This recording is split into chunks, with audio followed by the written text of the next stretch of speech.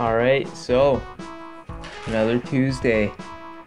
I wasn't really sure what to try this day, and I guess out of my head I just popped up with like a fakie frontside heel flip, which is a really weird trick for me since I'm not really that good at heel flips and I can barely frontside 180, but it's a little bit easier fakie, so I thought I'd give it a shot. And I realized the motion is, at least for the heel flip part, really similar to a varial heel where you have to kind of roll your ankle across the grip tape. So it started to make sense pretty early on. You can see I'm like getting close already, and I had just started.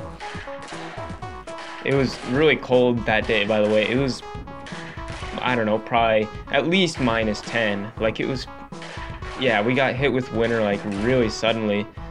It was probably -3 one day, and it was -25 with wind chill the next day. It was ridiculously cold. You can see I got lucky too though, because there should be snow all across the ground here, but the winds were just so crazy they blew most of it out. That was technically, I landed that one, and I'm gonna be honest with you guys, I never got a cleaner one than that. They were all just on the tail like that for some reason, which some people might not count that, and I can see why, but I landed kickflips like that for my first like year of learning them. Like I spent a whole year where I only could do kickflips landing on the tail like that, and I counted them.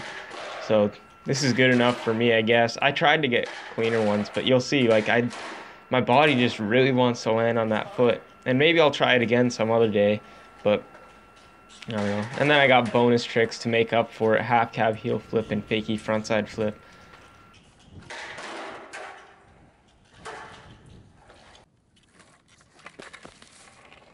Anyway, bye.